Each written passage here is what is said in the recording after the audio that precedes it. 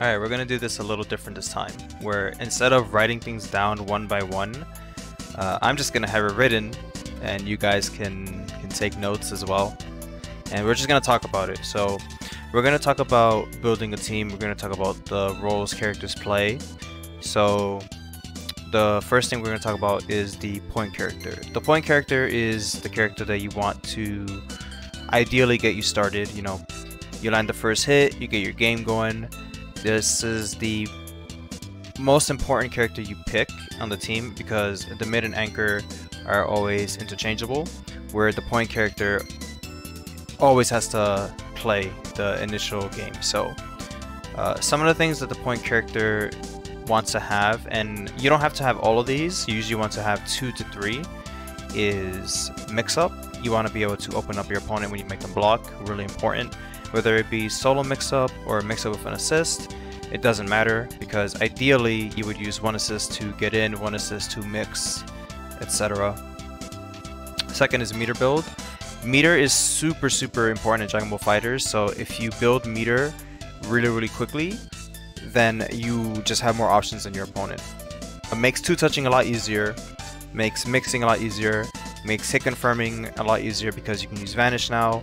It's super important that you build a lot of meter. So if your team is a team that does a lot of damage, if they have a lot of meter, you usually want to pick a character that can actually build meter, you know. Next point is strong neutral.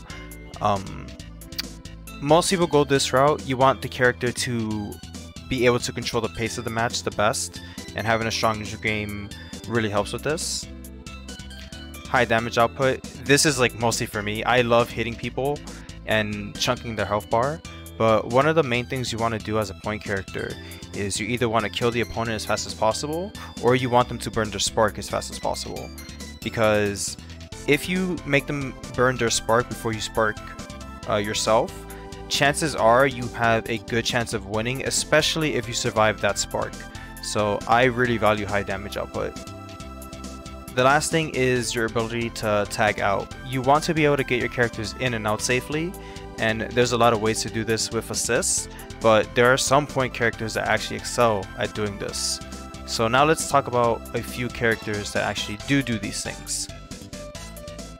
First example being Teen Gohan. So Teen Gohan builds a lot of meter, has high damage, and he has mix-up. So let's just look at the character real quick. So this is a Teen Gohan BMB. You will usually use an assist to do this, but he can also do this by himself. And as you can see, this build over 2 bars caused a sliding knockdown and did 37%. And this is one of his easiest combos too. He can even do this combo alone, which I will show you now. Corner to corner, doesn't matter.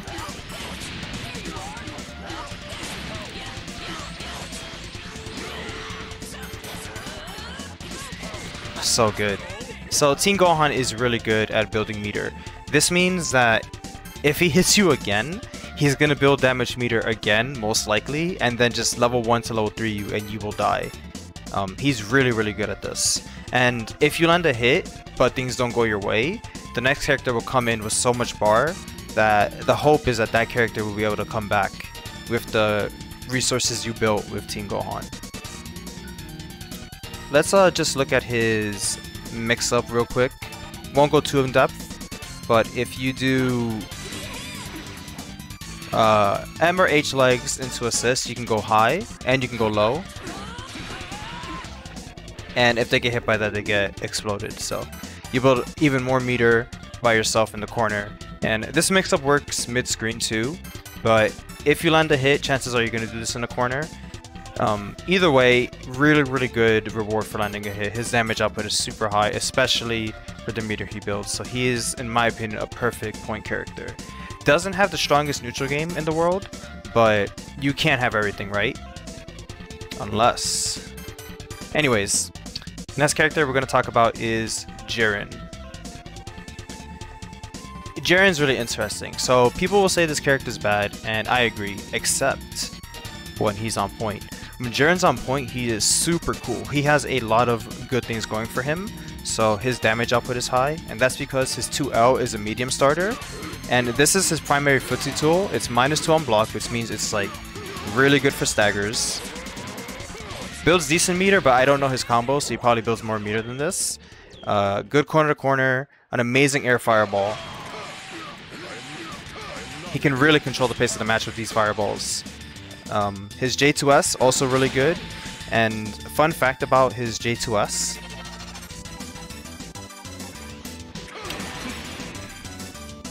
Pretty cool, right? You can reflect, but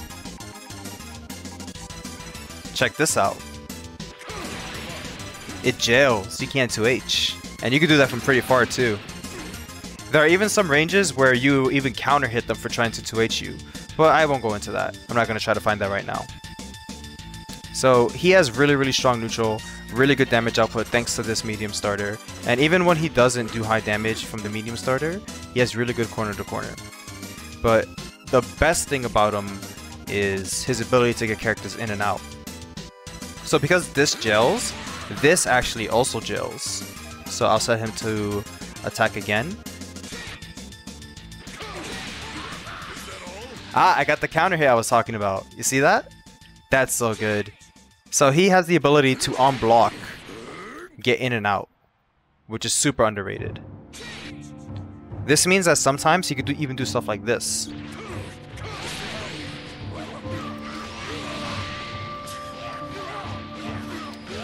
Alright, that's super cool, I think. And then if he actually does hit you, so let's say for example,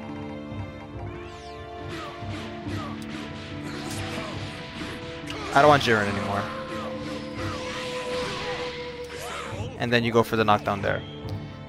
He can get in the character that actually does have the mix-up, and then that character, can play, and then his job is done. So I think he's a really cool point character. Really cool point character. Kid Buu is a obvious example. High damage output, I don't really know about that. He is an inconsistent two-toucher. He is like pretty good at 3-touching, but 2-touching requires like a 2M starter first. He'll usually get a 2M starter though. I want to say more than anything, it's more like he only does these two things, but he does them super well. So this is more like strong, oh my god, neutral, mix. You know what I mean? This is more his style. So everyone's watched Kid Buu. We already know what he does, but he has insane neutral.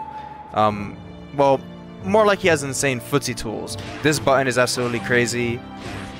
His Ki Blast game, like with assist, like 2S plus assist is super good. His movement in the air, like this button like stalls him, so he can really move around and be annoying. He's small, which helps. That's always a good thing. And he is, as far as I know, the only character who can get a solo mix-up from all the way up here. As long as he has his double jump, he can jump, threaten this, and then go for the high-low. As well as doing that in block strings. So he's kind of like extreme at doing these two things. He is really good at it. This is why a lot of people play him point, because he excels at doing these things. So these are just some examples. There are more, but I want to move on. So let's talk about mid characters. So the mid characters usually have assist for mix-up, neutral, or combo extensions. You'll see players play Kid Buu mid for his gumball assist so they can get 50-50s, or an assist like Vegeto's or Piccolo's orbs attacks, which control like a huge chunk of the screen real quickly, or they control like the pace of the neutral game because of just the properties of the assist. Or they're good for combo extensions, which means you can use them for other things, but they are good for just making your combos consistent or extending them. This is like the base Goku A assist. As long as you know how to time it, good corner carry, good combo extensions, or the Jiren A assist, for example. The mid character ideally has level 2s, but they don't have to have them. They do, however, do best when they can spend a lot of resources. So strong EX moves, good level 2s, or just level 2s in general, combo extensions using meter, all important for the mid character. Post level 3 mix is also really good for the mid. If the point character does their job, so let's say for example the point character is Team Gohan and he builds a lot of meter, chances are on the second hit he's either going to kill you or the next hit after that is going to kill you. So you want a character that's mid with a post level 3 mix so you can bring them in to get that mix up that'll kill the opponent. Good examples of this are like Z Broly and Android 21 or Android 18. All of those 3 characters are good examples of this. The last one is mix up, just basic mix up. Have a 2-0 low so you can enable super dash plus assist high lows if you hit them and put them in the corner, or have a command grab. You cannot go wrong with a command grab. We all know about Kid Buu. I don't really want to show this, but his assist is for mix up. You put him mid because his assist gives you like a guaranteed 50-50. You love that shit. People love the mix-up, so that's why people pick Kid Buu mid. He doesn't really excel at the other things, so I mean he does have mix-up, so he does have 2 of the things, but the assist is the primary thing for Kid Buu, and that's okay. That's not a bad thing. Again, he's kind of like assist for mix up, like it's like really like this is it, you know. Beerus is actually my favorite mid character. I think Beerus is the character that I think about the most. Beerus and Piccolo, which is also on the list. So Beerus has mix up, he has a level 2 so you can spend a lot of meter. He has post level 3 mix, which admittedly I don't know how to do, so I won't show, and his assist is also good for mix ups as well. Piccolo, he has mix-ups because he has a 2-0 low, which is always important, so he can enable super dash plus assist mix-ups. He has good assists for the neutral game, which is the orbs, super amazing, and then he can like meter dump like crazy. He can spend so much meter just doing Hell Zone combos and stuff like that. So he's a really, really good mid character. I think one of the best mid characters in the game as well, next to Beerus. An important character to think about when picking characters. Base Goku is also one of my favorite characters for the mid game because his assist is really good for combo extensions, and he has solo mix up, he has a command grab, one of my favorite things in the game, and he also has a level 2 that gets really, really, really good. Like his level 1, the extension when his teammate dies, is super good. So he's like kind of like a unique mid where he needs the character to die to get the last one, but even without that, his like meter usage with EX elbow is really, really good. So let's take a quick look at these 3 characters. So funny enough, this team actually probably works really well. A team of all mids. Pretty cool. I wonder why that is. Anyways, Beerus, not gonna go too in depth about his mix up, but long story short, this move is super plus and he can go high, he can go low. So he has really good solo mix and assist mix. He has a level 2, which is really, really good.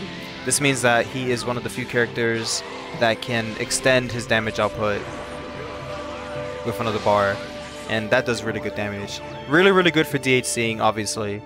One of the better characters in that regard.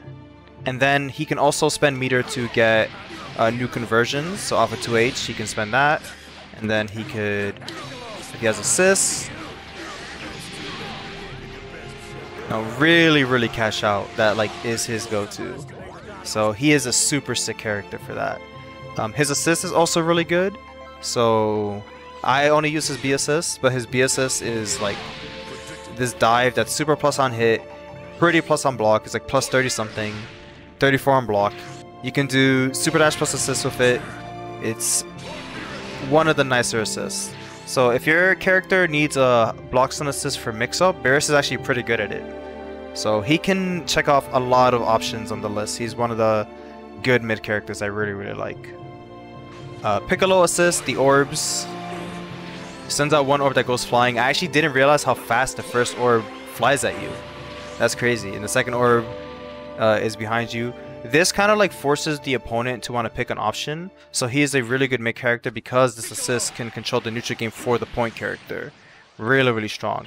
If you ever watch Hook Gang God play, he plays a grappler point with this assist to really excel. Really, really, really good. Let's see if I can actually do a Piccolo combo.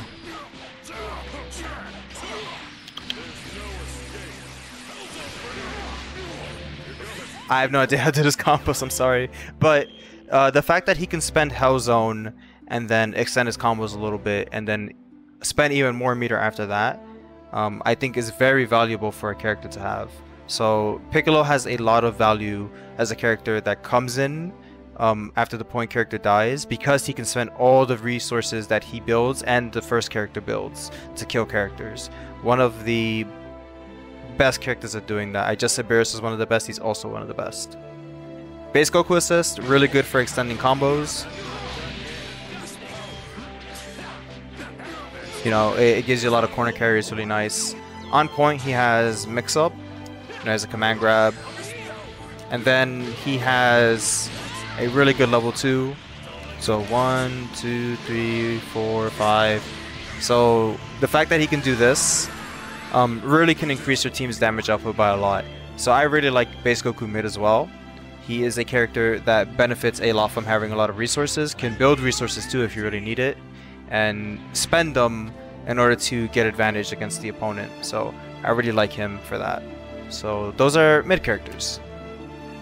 The last character role is the Anchor. This is the character that will usually play by themselves, and they'll usually have 2 of these options. This is the character that you want to ideally have last in hopes that they'll make a comeback against an opponent who has either a ginormous lead or just a small lead, or if you're even. This character is the character you want to win the game for you if things go poorly. So it is highly advised that they have solo mix or strong neutral. The Anchor is usually the primary assist, which is usually, you know, the beam assist, like a Kamehameha, and high damage output. So the 2 examples of this are Z Broly and SSJ Goku. So SSJ Goku doesn't have mix, but his damage output is absurdly high, and he is your primary assist. So some players will opt to have the Anchor not be a strong character by themselves, as long as the character's utility for the team is really strong. SSJ Goku is a character I still like to play because he is an amazing assist and he hits really, really hard. And I would say that the most like extreme version of an Anchor in this season is Z Broly. Solo mix-up, really good neutral, high damage. When he is by himself, he is absolutely insane. So we'll just show them real quick. So the first character is Broly. When this character is by himself and he has Limit Break, his mix-up, he has a command grab, is unreactable. If he grabs you and he has enough meter, command grab level 3 into command grab level 3 will kill you. And chances are, if he comes in lats and you were getting whooped, he'll have the meter to do this. And this is super busted. This is like an insane way to come back if you're down.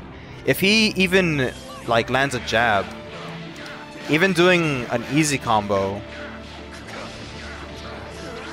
like that's no extension, off a jab that did 48%, and then a jab in the corner will kill.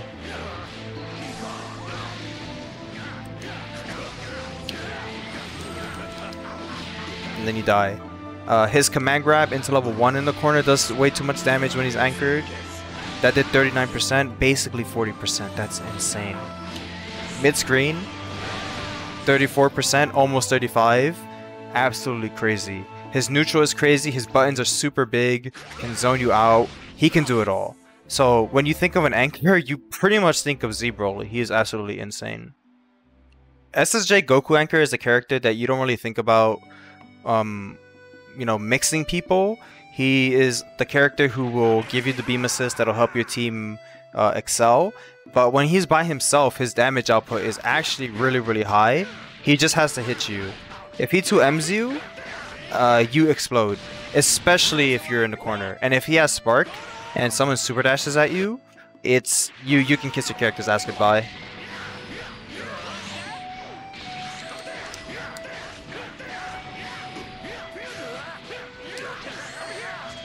His main issue, however, isn't his damage output, it's his ability to open somebody up. However, if they do get hit, every single hit will hurt, because his damage output is already super high, but his damage output with Limit Break is busted.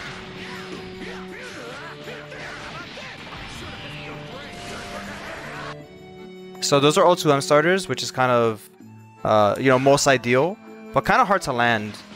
But even his normal B&Bs